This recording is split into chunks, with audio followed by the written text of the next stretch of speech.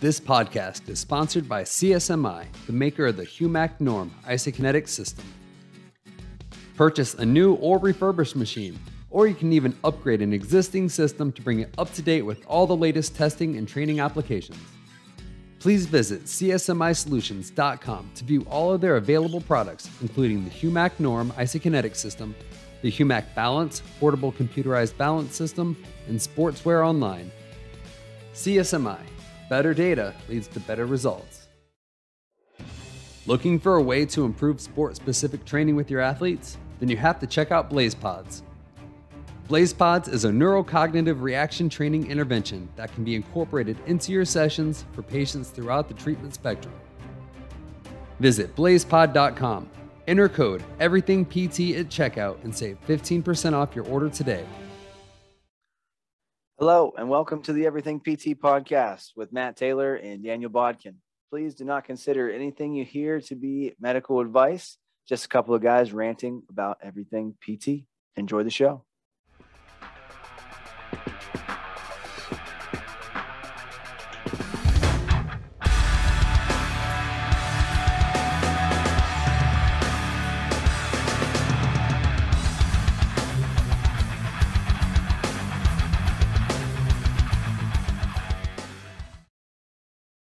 Welcome to episode 13 of the Everything PT podcast. I'm Daniel Bodkin. I'm joined, like always, by my co-host, Matthew Taylor. Matt, what's going on? What's up, Dan? I'm good, buddy. I'm good. Just dealing with plumbing woes at the house. So yeah. It's I good feel to like we just did this like a couple hours ago. I know. 2 days here, man. So it's good. Sometimes. This is going to be a pretty easy one, a topic that you and I both love to. So I'm excited to get into it. So tonight, I'm actually very excited about this episode. We're joined by Connor Lyons. Connor, what's going on? What's going on, fellas? All right. So Connor, you and I were in the athletic training program at USF. We both had a buddy, Ali Donani. He played hockey. So I used to always go and watch him play, even in, before we got to athletic training, but then kind of met you as well. Then I've kind of kept up with you over the years, mainly through social media, and you've been blowing me away with a lot of your content. So you're the owner of Lions Den in Tampa. You have a podcast, the 10 Minute Strength pod. And I was listening to some of that, and you blow me away with some of the stuff you're talking about. Your freaking resume is ridiculous. Tell us a little bit about you and how you've gotten to this point in your career. Yeah. So, I've been very fortunate in my career. I've been put in front of a lot of people who, really kind of helped me gain a better understanding of a lot of things. From my first internship, that was a complete accident. I was right place, right time at a place called the Athletes Compound, working for a guy named Jason Riley. Back in the day, we had guys. He was Eugene Parker. I don't know if you remember him, the agent. He was like Deion Sanders' agent. So he was his guy. So we got a ton of combine prep. He worked with guys, Derek Jeter.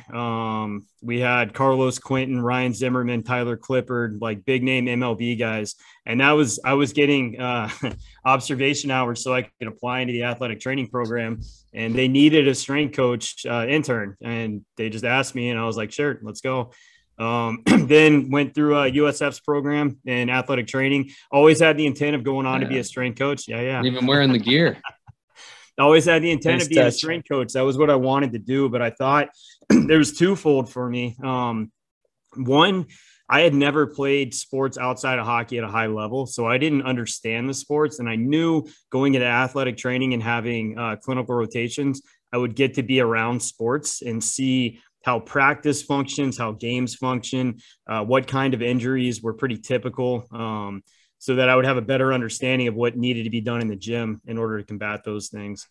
Graduated. And then the second reason I thought athletic training would be better, again, was to have a better understanding of anatomy. I mean, we had like 30 hours of anatomy in athletic training, and that was in addition to A&P 1 and 2, right? So that's where upper extremity, lower extremity, We had measurement techniques, like there was we had cadaver lab. Like it was to have that. Like, USF's program was insane. It was the first program in the country to be within the College of Medicine under orthopedics. Yep. So it was definitely ahead of its time. It's still kind of pushing boundaries too. And what it's doing. Yeah. And we had guys like Dr. Del Rossi and all the stuff he was doing with concussions, and they hired Dr. Lopez, everything they were doing with hydration up at UConn. We got exposed to so many cool things that I just didn't think that I'd be able to see as an exercise science major. Mm-hmm. I always thought if I went exercise science, I'd miss out on a lot of things, but the things that I thought I would miss out on if I went athletic training, I could probably read in a book and figure out, right? Or I could get on the floor and coach and figure a lot of that stuff out. So athletic training, it was, got out of school, ended up at a place called Athletic Edge down in Sarasota, Lakewood Ranch area. Was there for a year before the athletes compound, which is where I interned the first time, had a position open up, brought us in. Again, got to work with like John Isner was one of our guys. We got to see him go from being like number 300 in the world up to like number 9. That was cool. Especially like one of the coolest things, obviously, was outside of the fact that he's like 6'11", right? was that he had that game at Wimbledon, or that match rather, that went 3 days long. I think the final set was like 78-76 or something. Like it was stupid.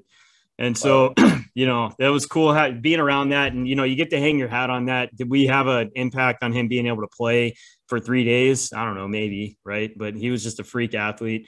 Got done at the athletes compound a couple years later.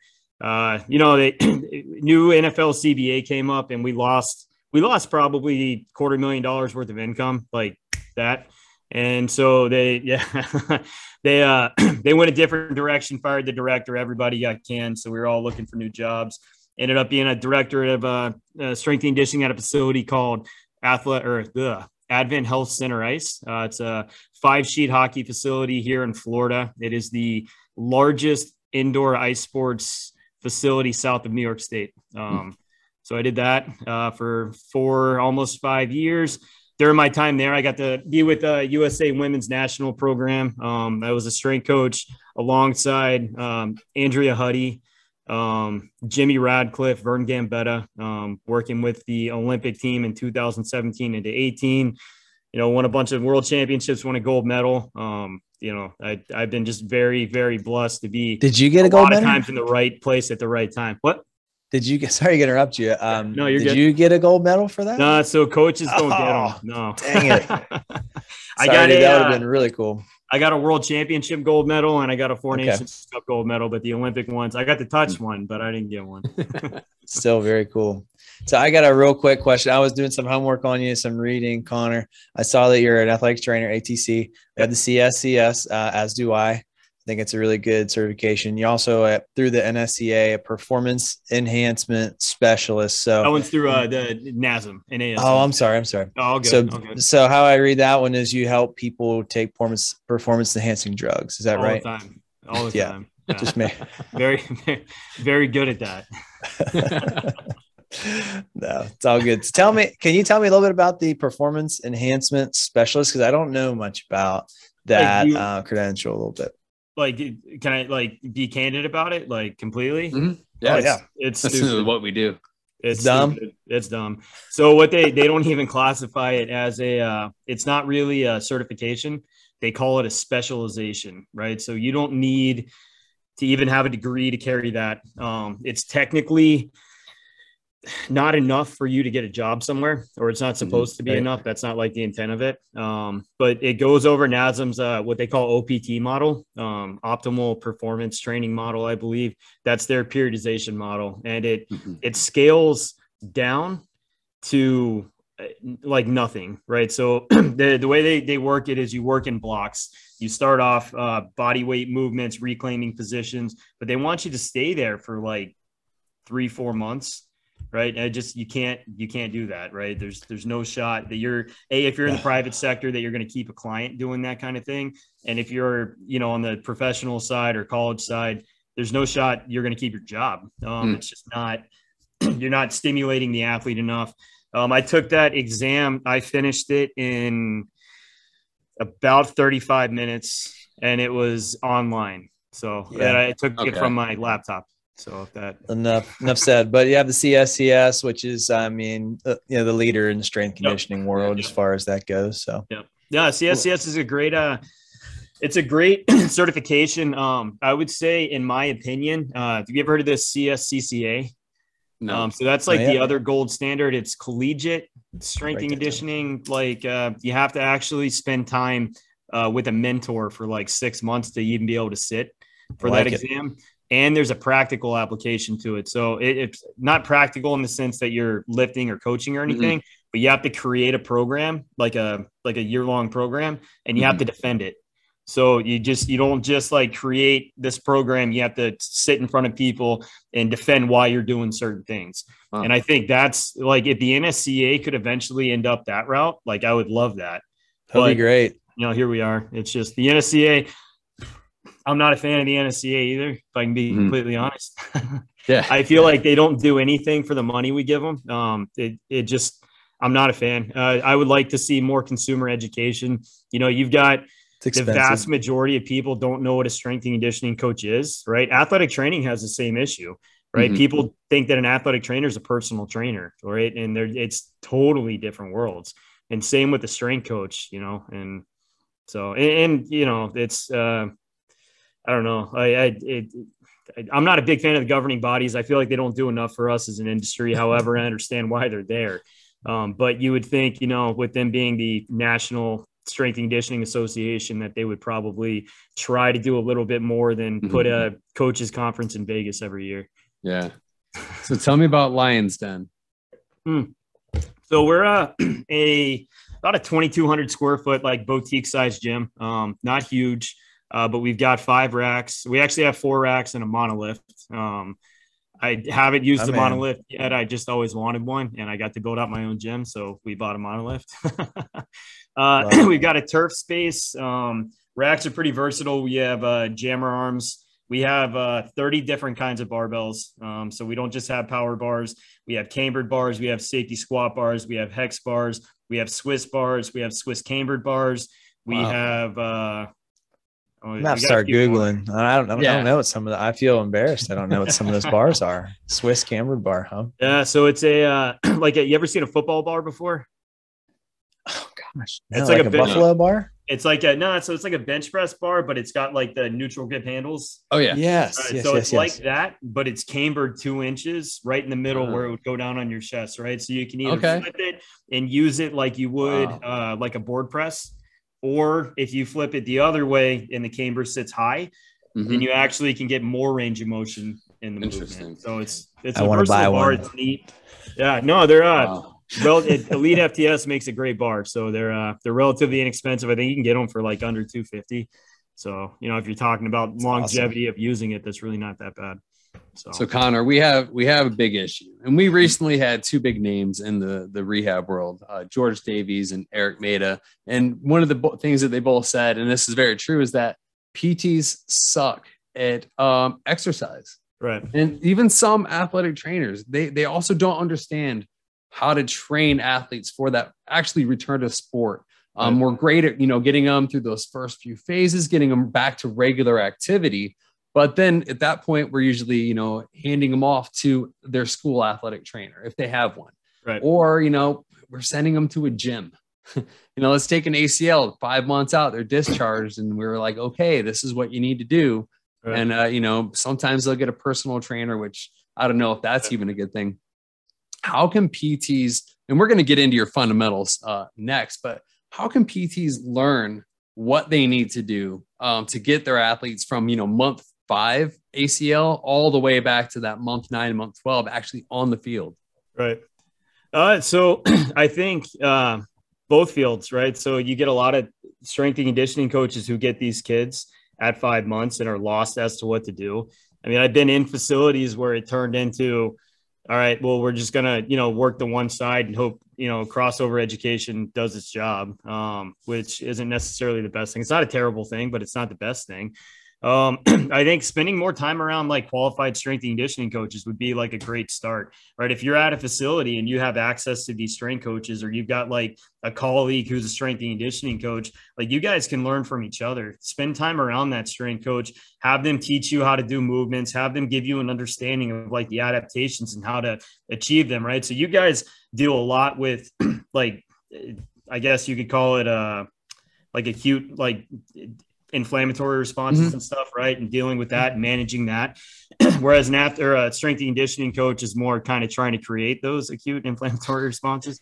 But, you know, spend time with them, get on the floor, you know, spend time learning from them, have them coach you, right? There's nothing wrong with you going to, you know, not everybody has the funds to do it, but like paying a strength coach to be like, hey, like I want to be your client for a month, right? And have them take you through some stuff. Or even like you guys could trade, right? Like let's say you do dry needling, or, you know, like you've got some things that you can do.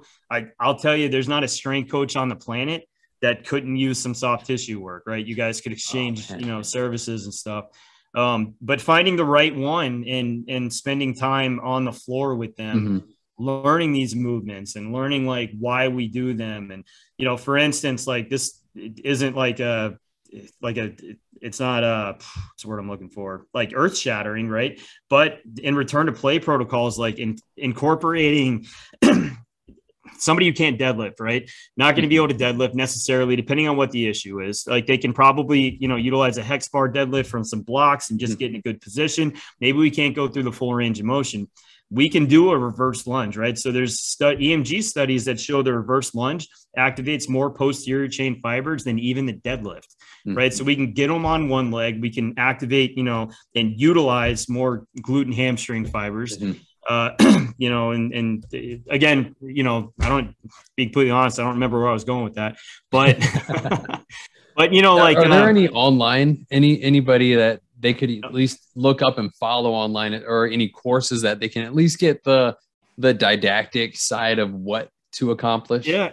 I mean, you could take and get your CSCS, you know, for starters. And to be completely honest, if you were a strength coach, according to that book, you'd be a very poor one, right? But what that'll do is at least give you the understanding of like how to achieve these, if you know, physiological adaptations.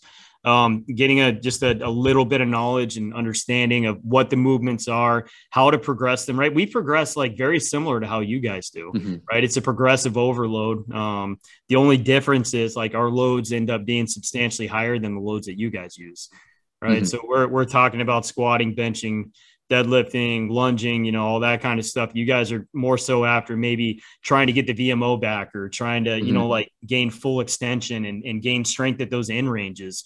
It's the same game. It's just different movements. There's no one, as far as following somebody right now, I don't know that anybody's doing it that well. I am actually in the process with a business partner putting something together called, we just bought the domain last week, the Strength Coach Institute. And what we're going to be doing is it's actually going to be geared towards like kids in college that are interning and possibly GAing, and giving them like just a good education on all the stuff that you didn't learn in school, right? So as a strength coach coming out of school, if you're going into a setting, like have an understanding of what like lower cross syndrome is. You know what I mean? Like, because all your athletes are going to have it. So like have an understanding of these things. And, you know, if I don't know, like I said, I don't think there's anybody doing it right now, but somebody should. So Connor, let me jump in for a second. So you just dropped more knowledge about strength and conditioning in about 2 minutes than most typical PTs know right now. Daniel referred to a study. It was in 2021 that I think it was like less than 60% of therapists couldn't pass a basic strength conditioning assessment, which is terrifying, right? Because that's why we have barbells and dumbbells and isokinetic machine and plate loaded leg presses and hack squat, because like we try to combine strength and conditioning and therapy here, because where does one stop and the other start? I don't really know. And Daniel, you know, that's your bread and butter there too, Daniel. You kind of specialize in that little field too. Hey, all you rehab specialists out there. Do you have an isokinetic dynamometer just sitting around your clinic not being used? Little known fact, isokinetic machines that aren't used regularly are at higher risk for bouts of sadness. Help your machine out and take CSMI's newest CEU course, Isokinetics 101 online, created by me, Daniel Bodkin, and learn how to use all the exercise and testing applications available on your machine. With new and exciting rehab techniques in your toolbox, your sad isokinetic machine can become an active member of the rehab team again and regain its happiness. Isokinetics 101 online by CSMI has been approved for 8 credit hours for athletic trainers, physical therapists, and physical therapy assistants. Contact your state board for details on specific requirements. This course is available at humacnorm.com/courses/isokinetics-101. Connor, what are some of the fundamentals, just the basics that, we should have? Let's say I'm in my last month with my ACL athlete. Yep. I know I'm going to hand them off to you. What will you have, or what would you want me to have accomplished with them before? What are some of those fundamentals they need? So so the things I wrote down a few. So I really focused on increasing strength at those end ranges, right? Because that's something that you guys can do with you can do isometric holds, right? And we can strengthen those end ranges, and it's not going to kill the athlete. It's not going to put them in a bad position. You're not going to re-hurt them, right? So increasing those strength at those end ranges so that when we get them, they can squat to depth, right? They can do a push-up without losing position. They can lunge without their foot falling flat and internally rotating the hip, right? That's a big one. Increasing tissue resiliency, right? Again, being stronger. We get these athletes. The first thing I want to do with these kids when I get them is have them jump, right? And I got to pray to God that they know how to land again. You know what I mean? So even landing mechanics, you can take a little 6-inch box, have them step off the box and land in a good position, right? Another one, you could have them be up on their toes, right? So you can't really see me right now, but I get up on my toes and I can come off the ground a little bit. I'm coming this far off the ground, but I can land in a good position. Working on landing mechanics would definitely help move the needle and put them in a better position before they get in our hands. So you got not really something that you guys can do, but starting to focus on speed of movement a little bit. You know what I mean? So that they're in a better position. Their work capacity being high enough is another great one. If you guys can, if that's something that you guys can do. And I don't know why, right? Why we're really good at going to 10 reps. Why don't physical therapy clinics have turf? You know what I mean? Why? It could be something you guys could have these athletes dragging and pushing sleds. You could have them rowing sleds, right? And that's laying that foundation for that work capacity. I had a kid, so he's back. This poor kid, actually, he was here from 6 to 7. So he's had 2 MCL tears. He's had an ACL tear. He has fractured his patella, and he has dislocated his patella 4 or 5 times. So he's just back from his 3rd surgery to have they're locking down the retinaculum to keep the patella in place. And this poor kid, we can't get through an AD warm up without him doubling over. You know what I mean? And so his tissue is where it needs to be, but he is so far behind the 8 ball that there's no shot this kid can jump into a big group and be able to flourish in any way, right? He's going to need a lot of hand holding, but you guys, even a bike, right? You could throw them on the bike, short sprints. Those are the big things. I think these athletes are so deconditioned by the time they get to us, and this is just me ranting. But it would having them in a little bit better of a place as far as their mobility and their conditioning would go a long way. You also talk a lot about the basic human movement patterns. Right. And then, that's huge. Can you tell us a little bit about that right there? Because a lot of PTs don't know what the movement patterns are. Really? That's surprising to me. Well, they know it because they work them through a lot of these exercises, but they don't realize, I'm working on, this pattern or this pattern. Right. So they know it, but they haven't had it spelled out in a way that. Okay. Yeah. And so kind of to piggyback on, the things that we just said, having them go through these movement patterns so that when they get in the gym, we can start to somewhat load them, right? So we're not starting from scratch. We're starting from, all right, well, you've been at least lunging in whatever direction you are, right? Reverse lunges. I'm not a big fan of front lunges. There's a lot of shear force in the knee with those. lateral lunges, even drop step lunges, 45-degree lunges. Another one I'm not a really big fan of. Have them push and pull, right? Staying in position when they pull. I can't tell you, I probably can. You guys see it all the time, I'm sure. You have these athletes that don't know how to pull. Like they cannot do like an inverted row without like just completely breaking out of position, right? So being able to pull, being able to push. I mean, this is another thing that I think a lot of people struggle with. A push-up is not the best exercise for a beginner. It just isn't, right? A lot of kids don't have the strength to be able to do them, for one. For two, it is not rate limiting in any way, shape, or form, right? If you don't have your eyes on that kid, let's say you got 20 kids doing push-ups, there's 3 of them like in this position by the time they get to the end of it. They're all protracting when they get to the top. None of them can maintain a position. I still contend the push-up is by far one of the worst exercises for young kids because they just don't know how to do them. All right, so we got lunge, push, pull, squat patterns, right? Even doing something like an infant squat or teaching them how to sumo squat, right? It's more of a kind of a hinge squat hybrid. Hinging is another good one. I get kids fresh out of, ACL rehab, right? And they don't know how to hinge. Like that should be part of, you know what I mean? Like that should be RDLs, baby. Protocol. Yeah. It's an easy one early on in the rehab that I love to load. It's posterior. It loads the knee a little bit. Yep. Loves the hamstring though. So I'm with you. Yep. Teaching them how to hinge. So we got push, pull, lunge, squat, hinge, gait, right? So I'm not overly concerned with how the kids, walk. But like accelerating, right? Acceleration mechanics, that's not really in y'all's wheelhouse. And I don't know that it should be. But that's another one. What's this? There's 7, right? What's the last? Oh, rotation. Okay. So twist. Again, that's probably something that, like, I'm not even big in the rotation stuff. I don't get often kids with a training age high enough that it's beneficial for them to go through rotational movements. Who was it? I think it was Charles Poliquin. You heard of him at all?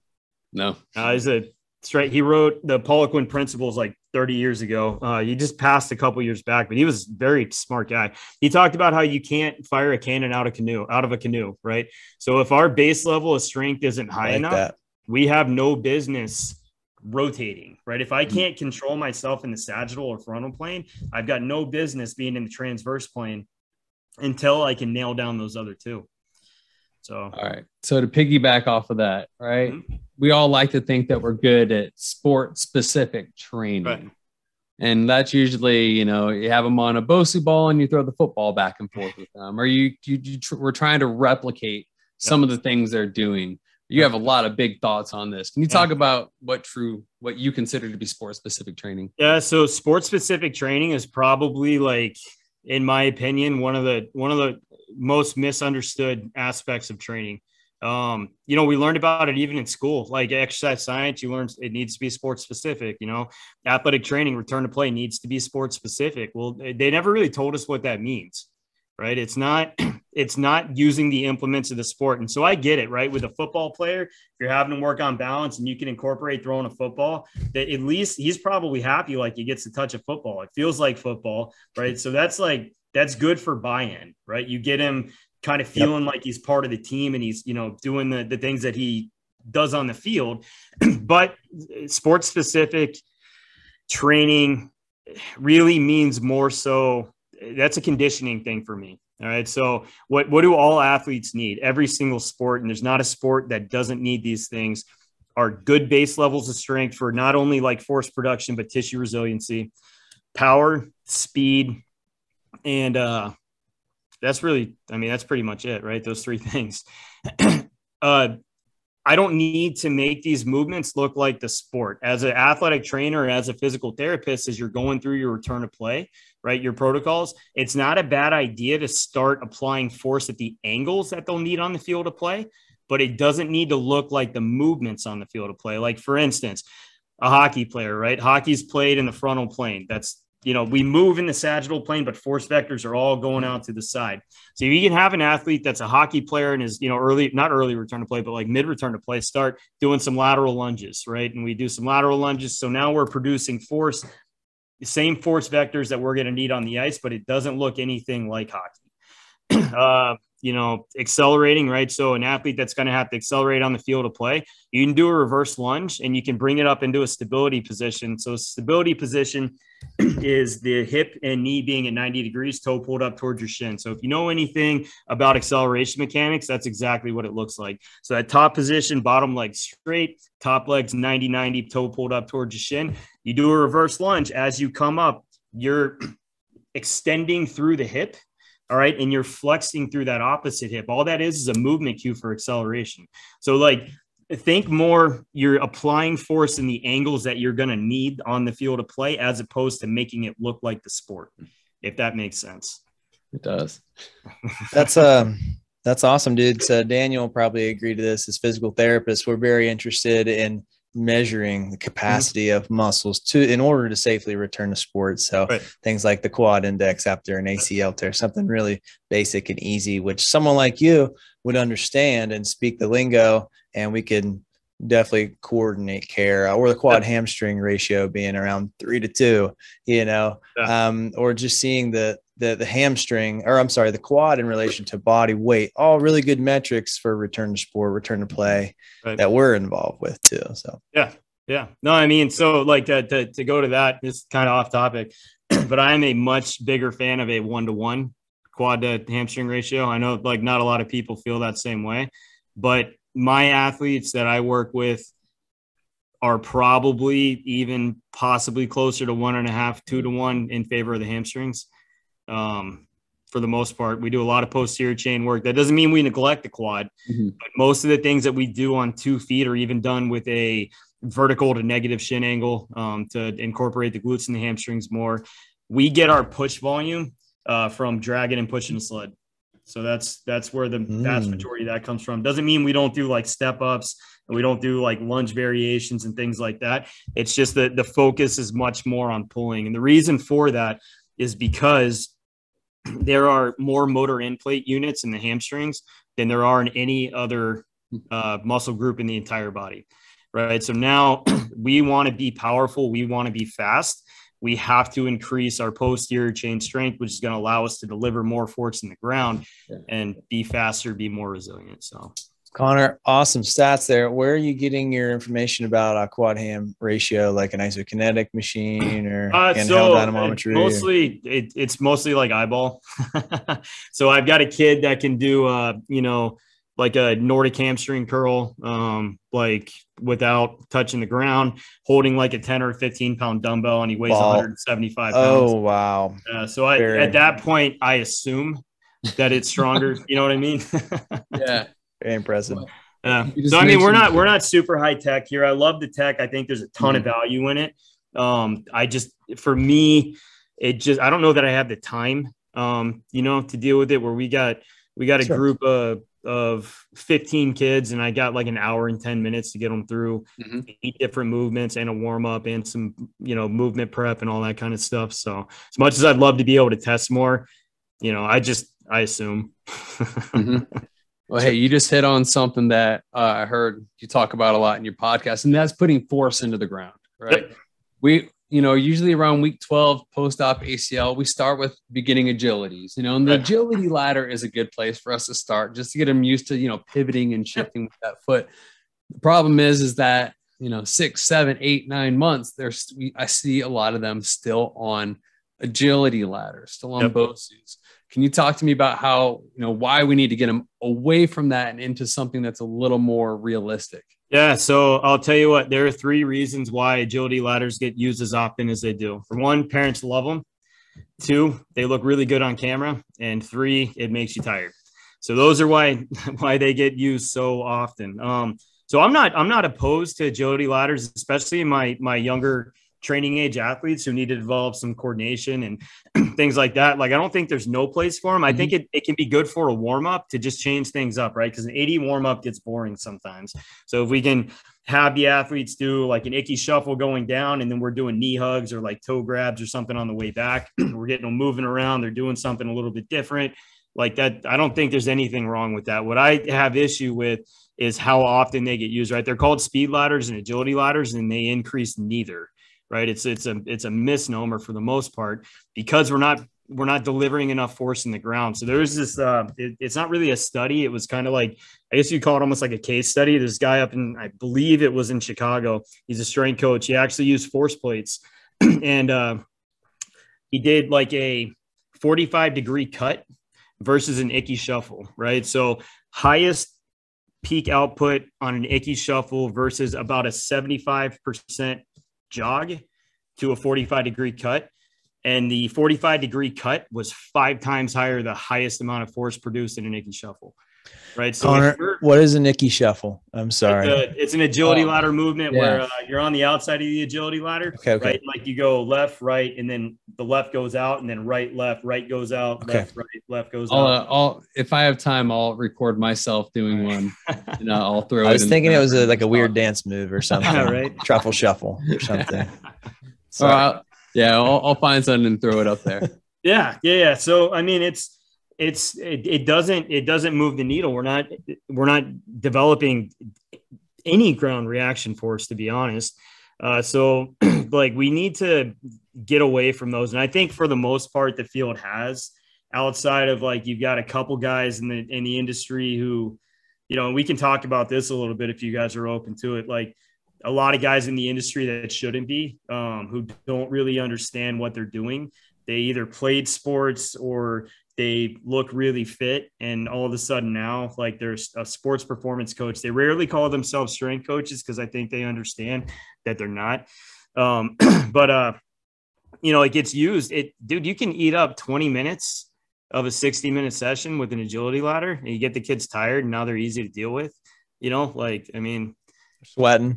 I think that's one of the reasons they get used so much. But what we should be looking to do is, right, so agility is not how fast your feet move. You guys both know this. Agility is where your hips go, right? So if I'm like moving my feet really fast and my hips aren't going anywhere, like there's no time on the field when that happens outside of if you're out of position. Right. So the only time my feet move really fast and I don't go anywhere is when I'm way out of position. I have to get my feet in a position, either false step to accelerate or change direction or something like that. Right. So we need to incorporate drills that are going to allow us to develop more force, put more force in the ground and react off of that force. Right. So it's not just, you know, I'll kind of demo, but you can't see it obviously. But if I can put force in the ground, right. Did you guys hear that? So I can do that. Right. Or I can react off that force. Two completely different things. And a lot of times with agility ladders, you see boom, boom, boom, boom, boom, or you hear coaches say louder, louder. If you're on like a basketball court and you hear the squeaks, they think like the loudness means that like you're putting more force in the ground, and you are, but you're not reacting off it. You're just dumping it and leaving it. And so we need to make a more conscious effort to include things like skip variations and bound variations and deceleration drills. Like one of the things I love to do with the younger training age, and even the higher training age guys and gals that I work with, is we do 7-yard sprints and you have 2 yards to slow down and stop at an athletic base. Right. So drills like that are going to move the needle well beyond what these typical cone drills and, you know, sequence, like pre-sequence things that we're doing off the field of play in order to prepare for the field. So awesome, man.